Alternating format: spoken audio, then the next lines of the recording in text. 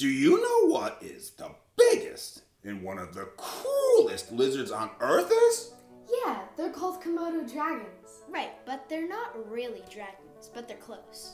That's right. And they're so big and so strong, they can take down a deer with just their tails if they wanted to. So, if you want to learn more about these amazing creatures, keep watching to learn all about Komodo Dragons. Yeah, come on! Dragons. Right!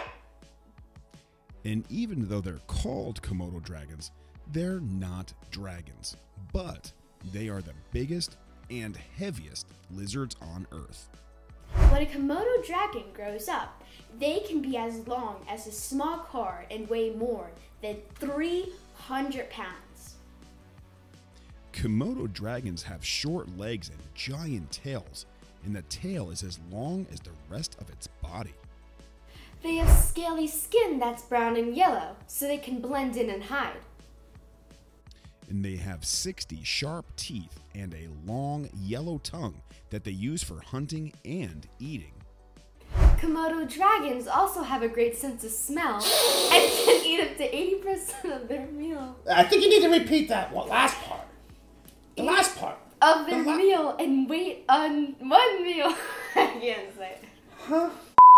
Komodo dragons also have a great sense of smell and can eat up 80% of their body weight in one meal. So what do Komodo dragons eat? Komodo dragons are carnivores, which means they eat meat, but they'll also eat almost anything they find, even dead animals like deer, water buffalo, pigs, and even other Komodo dragons. Komodo dragons are such great hunters that they'll lie still and wait for prey to pass by and then pounce on them with their sharp claws and teeth. And even if the prey gets away, the Komodo dragon will follow it for miles because the Komodo dragon has toxic saliva that poisons and then kills its prey within about 24 hours. Komodo dragons live in Komodo, Rinca, Pedar, and Flores, which are part of the lesser Sunda Islands in the country of Indonesia. And hey, guess what? Did you know Komodo dragons can swim? That's right, these dragons, they can swim.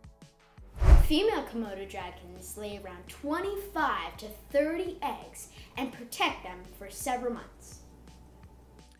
Young Komodo dragons live up in trees until they're about 8 months old, and that's to stay away from other predators like larger Komodo dragons. And just like when you read or hear about dragons, there aren't a lot of them left. Komodo dragons are listed as vulnerable, which means they are not considered an endangered species, but they're not doing so well in total numbers.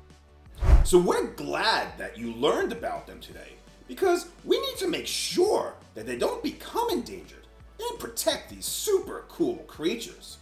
I mean, they have the name dragon in their name. How cool is that? It's real cool. They're like dragons, but not dragons. Yeah. Komodo dragons. Well, hey, guess what? Now we all know a little bit more about Komodo dragons. Thanks for watching, and don't forget to smash that thumbs up button. It really helps out our channel. Sure does. Oh, make sure to subscribe. Did you just start this?